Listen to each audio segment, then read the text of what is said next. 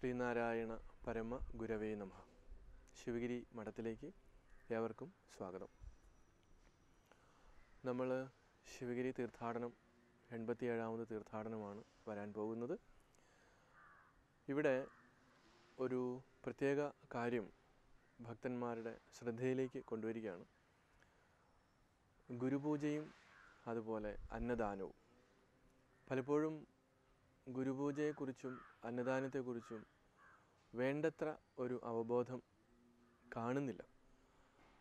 ഒരുപക്ഷെ ഗുരുപൂജ എന്നുള്ള ഈ മഹത്തായ കർമ്മം ഈ ലോകത്ത് ദിവസവും നടത്തുന്നത് ശ്രീനാരായണ ഗുരുദേവനായിരിക്കും. എത്രയോ ഗുരുക്കന്മാരുണ്ട്.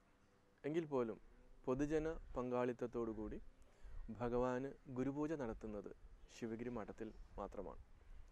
അനുബന്ധ സ്ഥാപനങ്ങളിലായിട്ടുള്ള ആലുവ, അരുവിപ്പുറം, ചെമ്പഴന്തി ഇവിടങ്ങളിലുണ്ട്.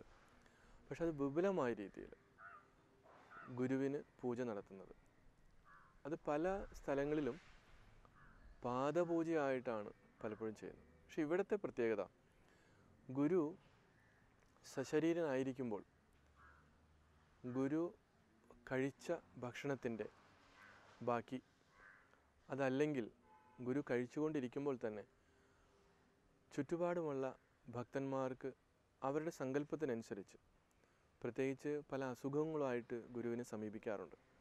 ഭക്ഷണം കഴിക്കുമ്പോൾ വയറിന് അസുഖം, ചില ഭക്ഷണം കഴിക്കാൻ പറ്റത്തില്ല, അങ്ങനെ പല പല പ്രശ്നങ്ങളുമായിട്ട് ഗുരുവിനെ സമീപിക്കാറുണ്ട്.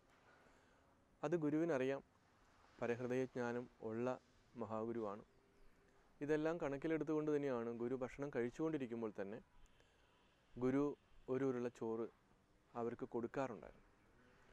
അത് വളരെ ഭക്തിയോടുകൂടി കഴിച്ച് അവരുടെ അസുഖങ്ങൾ മാറിയതായിട്ട് നമുക്ക് ധാരാളം സാക്ഷ്യങ്ങളുണ്ട്. അത് അന്ന് ഗുരു ഏർപ്പെടുത്തിയ ഒരു സംഭവം. ഗുരു ഉള്ള സമയത്ത് ഗുരു തന്നെ നേരിട്ട് അവർക്ക് കൊടുക്കുമായിരുന്നു. ഗുരുവിൻ്റെ കാലശേഷം, അതായത് ഭൗതിക ശരീരം വിട്ടതിന് ശേഷം, പിന്നീട് ശിവഗിരി ഗുരുപൂജ ഹാളിൽ ഗുരുവിൻ്റെ മനോഹരമായിട്ടുള്ള വിഗ്രഹം, അവിടെ ഉച്ചയ്ക്ക്, പ്രത്യേകിച്ച് ഉച്ചയ്ക്ക് നമ്മൾ അവിടെ ഉണ്ടാക്കുന്ന ഭക്ഷണമെല്ലാം ഗുരുവിനെ നിവേദിച്ചിട്ട് അതിൻ്റെ പ്രസാദം അവിടെ പൂജ നടത്തി അതിൻ്റെ പ്രസാദമായിട്ട് ഈ സങ്കല്പത്തോടു കൂടി ഇന്നും ധാരാളം വ്യക്തികൾ വരുന്നുണ്ട്. അവരത് കഴിക്കുന്നുണ്ട്, അവർക്കതിന് ഫലവും ഉണ്ടാവാറുണ്ട്. പക്ഷേ 1% ആളുകൾ ഇത് ഹോട്ടലിലെ ഭക്ഷണം എന്നുള്ള രീതിയിൽ അവിടെ വന്ന് കൂപ്പൺ എടുത്തിട്ട് കഴിച്ചു പോകുന്നുണ്ട്. അവർ പലപ്പോഴും കുറ്റം പറയാറുണ്ട്. പക്ഷേ ഈ കുറ്റം പറയുന്നത് അവർക്ക് ഈ കൺസെപ്റ്റ് അറിഞ്ഞുകൂടാത്തതുകൊണ്ടാണ്. തീർച്ചയായിട്ടും ശിവഗിരി മഠത്തിലെ ഗുരുപൂജ എന്ന് പറയുന്നത്, ഗുരുപൂജ കൂപ്പൺ എടുക്കുമ്പോൾ അത് മഹാസമാധിയിൽ അവരുടെ പേരിൽ ഒരു പൂജ നടക്കുന്നു. അതിനുശേഷം ഗുരുപൂജ ഹാളിൽ ഗുരുവിന് നിവേദിച്ച ആ പ്രസാദം നമ്മൾക്ക് കഴിക്കാൻ പറ്റുന്നു. ഇതാണ് അതിൻ്റെ സങ്കല്പം. അപ്പോൾ ഏത് സങ്കല്പത്തോടു കൂടിയാണോ ഭക്തജനങ്ങൾ ഈ ഗുരുപൂജ നടത്തുന്നത്, തീർച്ചയായിട്ടും അതിനുള്ള ഫലം ഇന്നും നൂറുകണക്കിന് ആളുകൾക്ക് ലഭിച്ചുകൊണ്ടിരിക്കുകയാണ്.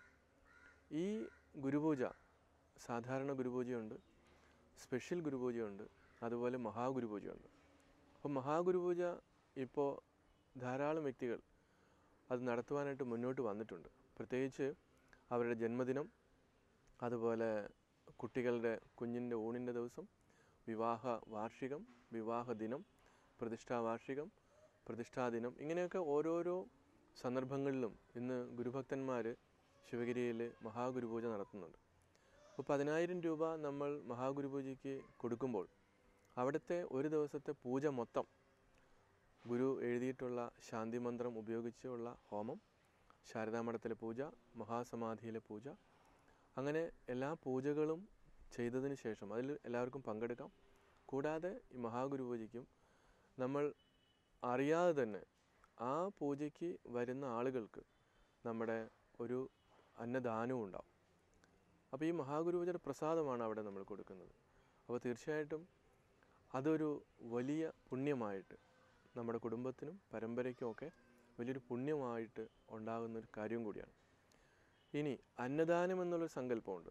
ഇപ്പോൾ പല സ്ഥലങ്ങളിലും, ക്ഷേത്രങ്ങളിൽ, പൊതുസ്ഥലങ്ങളിൽ ഒക്കെ അന്നദാനം ചെയ്യുന്നുണ്ട്. അന്നദാനം മഹാദാനം എന്ന് പറയുന്നുണ്ട്. പലപ്പോഴും അർഹിക്കുന്ന ആളുകളല്ല അതിന്ന് വാങ്ങിച്ച് കഴിക്കുന്നത്. അതൊരു ഫാഷനായിട്ട് മാറിയിട്ടുണ്ട്. അപ്പോൾ ഈ മഹാഗുരുപൂജയും ഈ അന്നദാനവും തമ്മിലുള്ള വ്യത്യാസം, അന്നദാനം ആർക്കും എവിടെ വെച്ച് നടത്താം. അവിടെ നമ്മൾ ഈ നേരത്തെ സൂചിപ്പിച്ച പോലെയുള്ള ഗുരുപൂജ സങ്കല്പം ഇല്ല. ആ ഒറ്റൊരു വ്യത്യാസം കാണുന്നുണ്ട്. അപ്പോൾ ഒന്ന് ഗുരുവിന് നിവേദിച്ചിട്ട് നമ്മളത് പ്രസാദമായിട്ട് കഴിക്കുന്നു, മറ്റേത് നമ്മുടെ ഇഷ്ടപ്രകാരം നമ്മൾക്ക് ഇഷ്ടമുള്ളതെല്ലാം വെച്ച് ആളുകൾക്ക് കൊടുക്കുന്നു. അപ്പോൾ ഇത് രണ്ടും തമ്മിൽ രാവും പകലും പോലെയുള്ള വ്യത്യാസമുണ്ട്. പുണ്യത്തിൻ്റെ കാര്യത്തിലായാലും അതുപോലെ തന്നെയാണ്.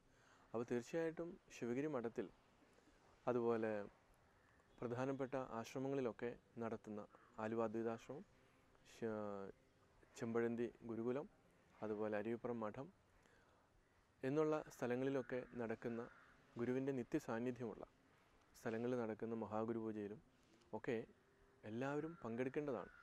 നമ്മളെക്കൊണ്ട് ആകുന്ന പോലെ പൂജകൾ ചെയ്യുക. അതുപോലെ അന്നദാനം ആയിട്ട് നടത്താനായിട്ട് താല്പര്യമുള്ളവർക്ക് അതും ചെയ്യാൻ ഉള്ള സൗകര്യമുണ്ട്. കൂടാതെ ശിവഗിരി മഠത്തിൻ്റെ നേതൃത്വത്തിൽ പ്രത്യേകിച്ച് വർക്കല ഗവൺമെൻറ് ആശുപത്രികളിൽ 2 ആശുപത്രിയാണുള്ളത്. അവിടെ എല്ലാ മാസവും ചതയ ദിനത്തിൽ രോഗികൾക്കും കൂട്ടിരിപ്പുകാർക്കും വേണ്ടിയിട്ട് മഠത്തിൽ നിന്ന് അന്നദാനം ചെയ്യുന്നുണ്ട്. അതിനകത്തും ഭക്തജനങ്ങൾക്ക് പങ്കെടുക്കാം. കാരണം അവർക്ക് യഥാർത്ഥത്തിൽ അന്നദാനം കൊടുക്കുന്നതിൻ്റെ പുണ്യം കിട്ടുന്നത് അങ്ങനെയുള്ള സന്ദർഭങ്ങളിലാണ്. കാരണം രോഗികളാണ്. തീർച്ചയായിട്ടും ഗവൺമെൻറ് ആശുപത്രിയിൽ വരുന്ന രോഗികൾക്ക് അത് അർഹതപ്പെട്ടതാണ്. നമ്മൾ പണക്കാരന് അന്നദാനം നടത്തിയിട്ട് പ്രയോജനമില്ല. അത് നമുക്കൊരു കയറി കിട്ടുമെന്നുള്ളതല്ലാതെ അത് വിശക്കുന്നവന് കൊടുക്കുമ്പോൾ കിട്ടുന്ന ഒരു സംതൃപ്തി അല്ലെങ്കിൽ അതൊന്നും കിട്ടത്തില്ല. അതുകൊണ്ട് ഈ ആശുപത്രികളിൽ ചെയ്യുന്ന അന്നദാനത്തിന് ആർക്കാണോ സന്മനസ്സുള്ളത് അവർക്ക് ഒരു ദിവസത്തെ അന്നദാനം അവരുടെ പേരിൽ നടത്താം. അവർക്ക് നേരിട്ട് വന്നിട്ട് അത് വിളമ്പി കൊടുക്കാം. അതിനുള്ള സൗകര്യങ്ങളൊക്കെ ശിവഗിരി മഠത്തിലുണ്ട്. അതുപോലെ തന്നെ അരുവിപ്പുറം ക്ഷേത്രമാൻ്റെ മഠവും നെയ്യാറ്റിൻകര ജില്ലാ ആശുപത്രിയിൽ കുറേ വർഷങ്ങളായിട്ട് ഈ അന്നദാനം കൊടുക്കുന്നുണ്ട്. 1500ഓളം പേർക്കാണ് അവിടെ ഈ ചതയ ദിവസം നമ്മൾ അന്നദാനം ചെയ്യുന്നത്. അതും ഭക്തന്മാർക്ക് അവിടെയും സഹായിക്കാവുന്നതാണ്.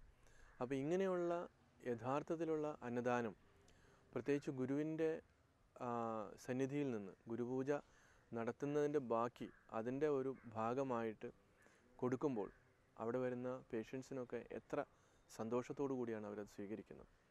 അപ്പോൾ അതിനെയും തുരങ്കം വെക്കുന്ന ആളുകൾ ഇതിൻ്റെ ഇടയ്ക്ക് ഉണ്ട് എന്ന് നമ്മൾ മറന്നു പോകരുത്. അപ്പോൾ നമ്മൾ സമൂഹത്തിലേക്ക് ഇറങ്ങണം. പാവപ്പെട്ടവൻ്റെ കഷ്ടപ്പാടുകൾ നമ്മൾ തിരിച്ചറിയണം, അവരെ സഹായിക്കണം. അപ്പോൾ അതിൻ്റെയും അങ്ങനെ ഒരു സംസ്കാരവും കൂടി അടുത്ത തലമുറയ്ക്ക് നമ്മുടെ മക്കൾക്കും അതുപോലെ അവരും ഇത് കണ്ടുപഠിക്കണം. ആർക്കാണ് ശരിക്കും നമ്മൾ അന്നദാനം കൊടുക്കേണ്ടത് അല്ലെങ്കിൽ സഹായിക്കേണ്ടത്, ആ ഒരു സംസ്കാരവും കൂടിയാണ് ഇതിലൂടെ നമ്മൾ പകർന്നു കൊടുക്കുവാൻ ശ്രമിക്കുന്നത്. തീർച്ചയായിട്ടും ഈ ഗുരുപൂജയും അന്നദാനവും തമ്മിലുള്ള വ്യത്യാസം മനസ്സിലാക്കിക്കൊണ്ട് ഭക്തജനങ്ങൾ ഇതിനകത്ത് പങ്കെടുക്കുക, സഹകരിക്കുക, അതുപോലെ അതിനെ വിജയിപ്പിക്കുവാനുള്ള അവസരങ്ങൾ പാഴാക്കാതെ സൂക്ഷിക്കുക. ഭഗവാൻ നമ്മൾക്കെല്ലാവർക്കും ഓരോ അവസരങ്ങൾ തരികയാണ്. അത് നമ്മുടെ ഒരു ഔദാര്യമല്ല, മറിച്ച് ഗുരുവിൻ്റെ ഒരു ഔദാര്യമാണ് ഇങ്ങനെയുള്ള വേദികൾ, ഇങ്ങനെയുള്ള സന്ദർഭങ്ങൾ നമ്മൾക്ക് ലഭിക്കുന്നത്. അപ്പോൾ ഗുരു കൂടി നിശ്ചയിക്കണം.